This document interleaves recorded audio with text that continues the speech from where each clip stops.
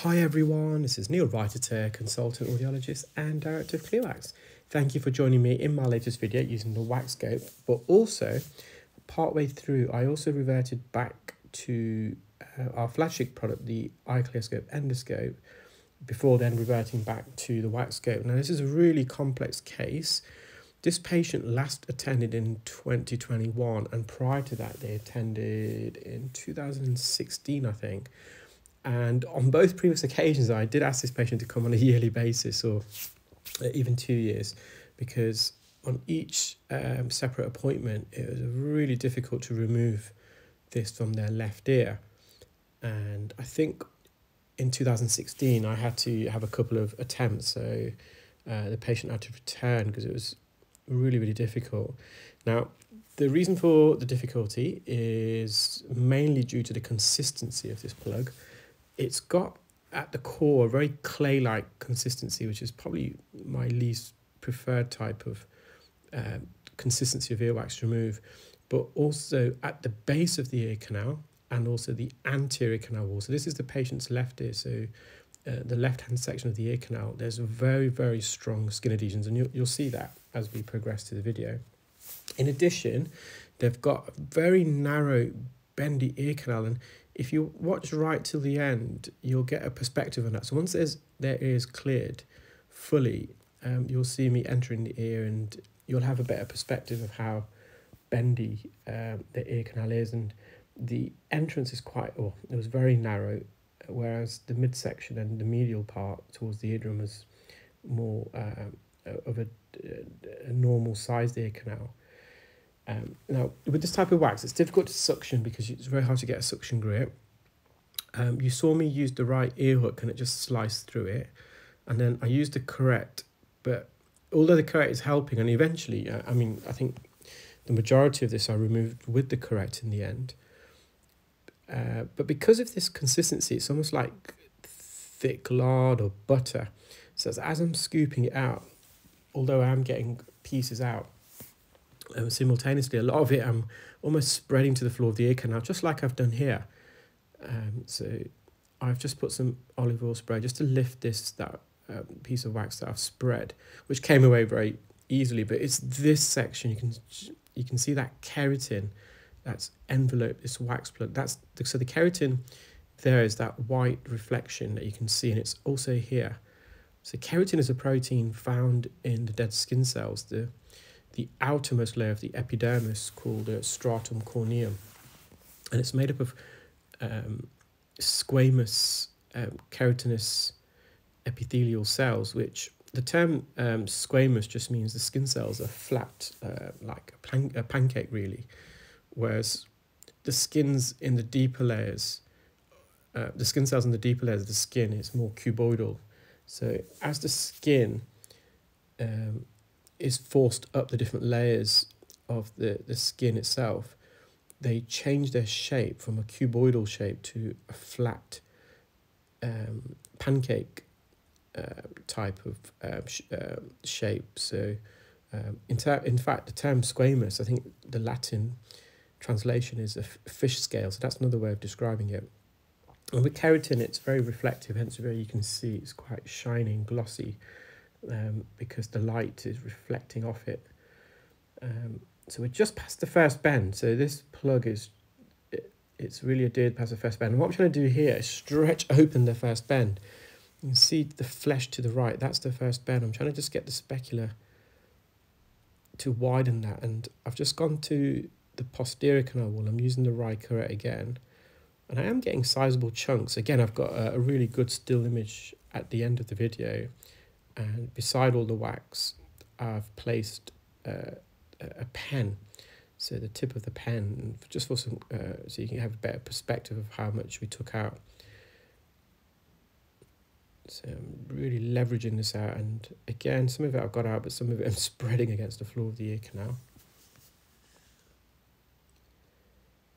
You can see there's quite a few hairs on the back section of the first bend. That's the region of the ear canal where you typically find most of the hairs, or at least the hairs that protrude outwards. So the outer third of the ear canal, the cartilaginous portion, is the skin is made up of 3 layers: the epidermis, the dermis, and the subcutaneous layer. And it's in the dermis layer where you find the hairs, the roots of the hairs and the hair follicles. For that reason, you won't find hairs in the inner 2/3 of the ear canal, the bony part, because the bony part of the ear canal is only lined with the epidermis layer of skin, but so there's no dermis layer, therefore there's no hairs. Now, nearer to the entrance of the ear canal, the hairs protrude outwards. They're almost like a guard. They're designed to prevent foreign bodies from entering the ear. And as we approach the end of the cartilaginous portion, these hairs are more aligned horizontally, more flat against the canal wall. So I'm really, really leveraging this up. So this is when I reverted to the endoscope. And see, the view is completely different now. They've both got their pros and cons. Of course, I still think by far the endoscope is in a league of its own just because of the wide field of view. But I actually found using the WAXscope in this patient's ear a bit easier, and I'll explain why during the procedure as you continue to watch. So again, I'm just trying to separate it from the floor of the ear canal here, and you can see there's a thick blanket of dead skin that's really tough. And this skin it acts like double-sided sticky tape. It's not only is it stuck to the canal wall, it's stuck to the wax plug itself.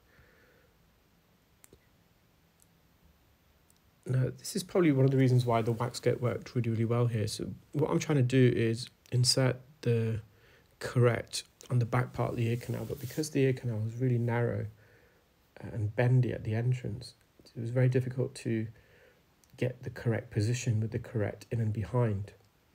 Now, also, at this stage, the endoscope is not resting against any part of the ear, so I'm actually holding that in my left hand, unsupported.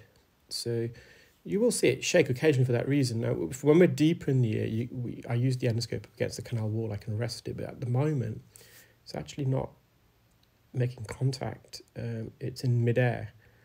And then obviously with my right hand, I'm trying to manipulate this. So I've got the ricurate and the front part of the ear canal. I've separated a lot of it. You can see that really thick skin. And as I'm scooping this out, I'm rotating the correct, trying to leverage this out of the ear. So with the WAXscope, what was really good was that I could really stretch the ear open, and it gave me better access to the back part of the ear canal where I am now. So although I did separate some of it from the posterior canal wall, there's still a hell of a lot more wax and dead skin there. Now, if I got the patient to pull their ear back, or if I had an assistant do that, then actually the endoscope might have been a bit better in this case, but the patient themselves wasn't able to pull their ear back, to stretch it open, to give me access to the back part, and also I didn't have any assistant to help me, so it's very seldom I need to get a patient to pull their ear back, probably 1 in 2, I'm just thinking out loud, but probably 1 in 200 possibly. So most patients, even if they've got a very bendy, narrow, twisty ear canal, I'm able to open it up using the endoscope and then enter with the instrument, but this was more of a challenging case to do that.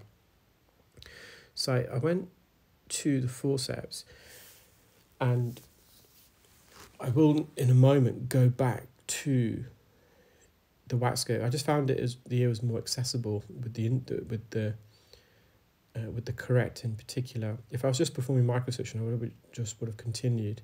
Now I've put loads of oil at different stages during the procedure. You can see just it's really hairy ear canal. Now, I think I mentioned in yesterday's video, the one before, about what I can do with the hairs, and I previously mentioned I've used some blunted, curved, round-nosed trimmers, manual trimmers, scissors, and also use electronic trimmer, but they weren't very helpful. But I've just ordered some micro scissors. So now these micro scissors are actually, from what I can tell, and I'll receive them tomorrow, exactly like the micro forceps that I used, that I just used in the procedure. but instead of the jaws at the end, you've got scissors. So I'm going to see if they're any good at trimming some of the hairs. It's not so much of an issue with the endoscope. Now, obviously, there's a few hairs there because the endoscope's positioned out of the ear at the moment. Once you go, if the wax is deeper, then I can put the endoscope further in, then you won't really see the hairs. But just with the WAXscope and sometimes with the specular, if the hairs are a bit deeper in the ear.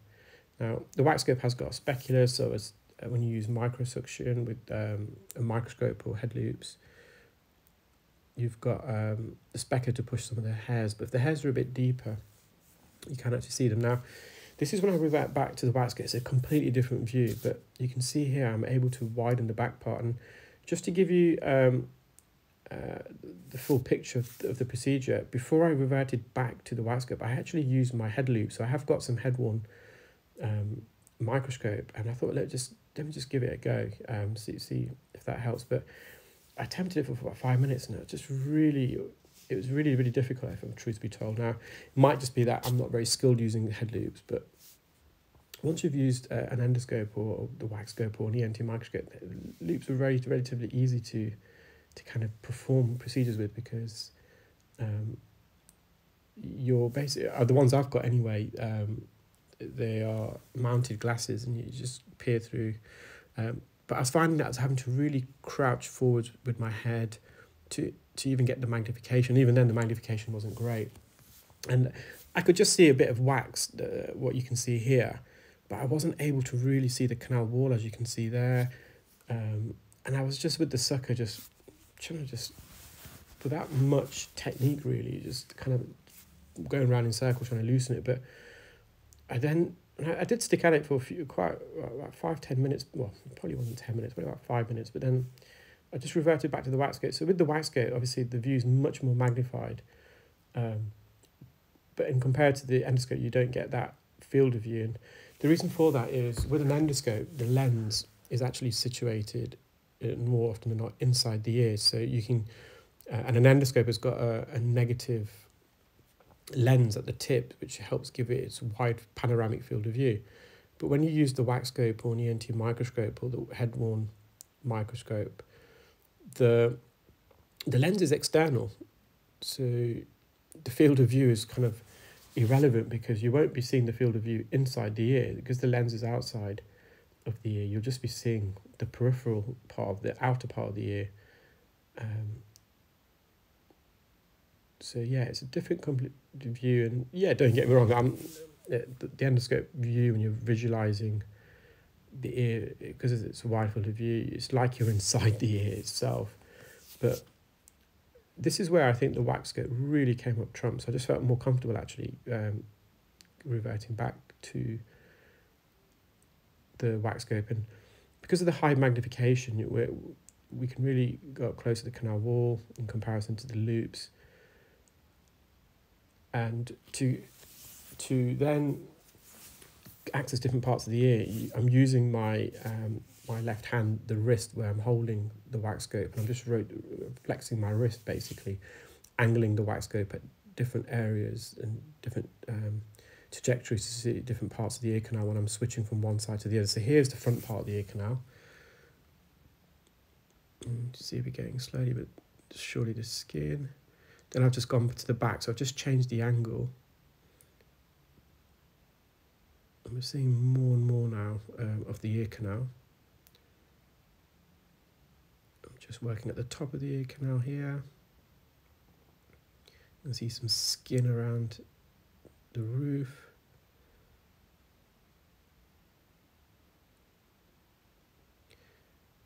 So I've left on this patient's notes the next time they call. And the patient did say that will come again in a year or two, but based on past experience, they probably won't. But I've just asked my clinic manager when booking this patient in, just to, and the patient, it was the same this time, either book before my lunch break or at the end of the day, just in case I run over, because I always know this left ear is going to be really, really tricky because of the consistency, the density of this, how hard it is to vacuum. I'm just giving it little wriggles to separate that skin from the top. And as I am, you can see some of it's teared away. So from a viewing perspective, so I totally get the endoscope for entertainment purposes and for the whole round view. Again, it comes up trumps, but I think this procedure really highlights to me where the WAXscope can be really, really helpful. And obviously from a audiologist perspective, a specialist perspective, my main objective is to get this wax out. And for me, in this occasion, being able to dilate the ear canal, having this extra magnification, and having the ability to insert the instruments where I want to, and that's the manual instruments. It really came out on trumps.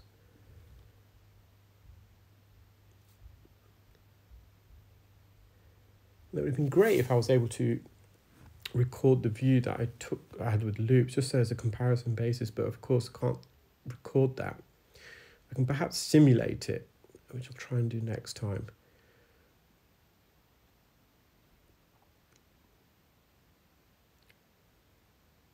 It's slowly coming forwards. I'm just trying to squeeze this section. So as I said, beginning of the video, the entrance is quite narrow.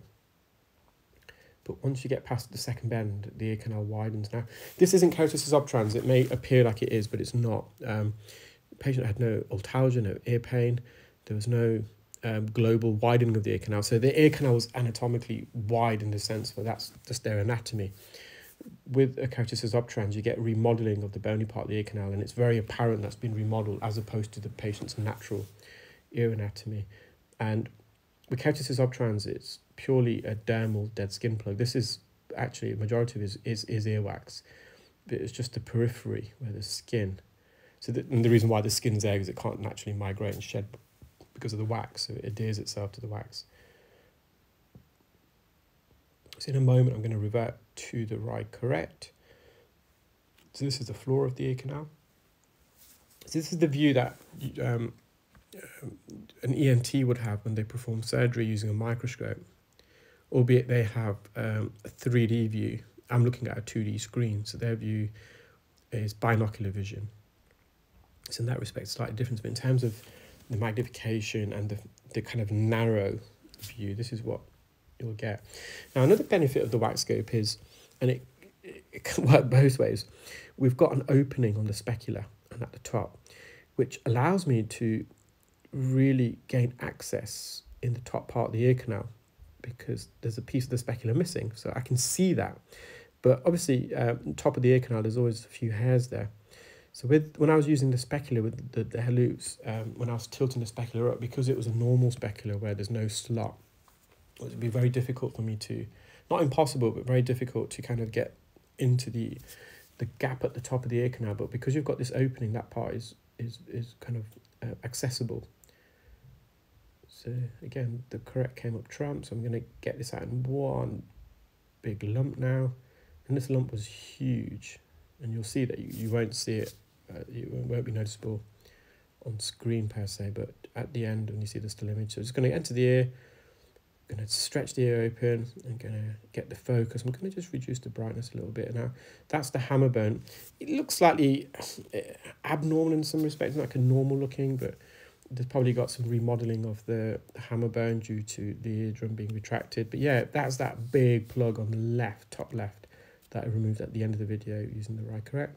Well, I hope you enjoyed that video, guys, and you kind of learned a bit more about the differences and pros and cons of the WAXscope and the iCLEARscope. Take care, bye.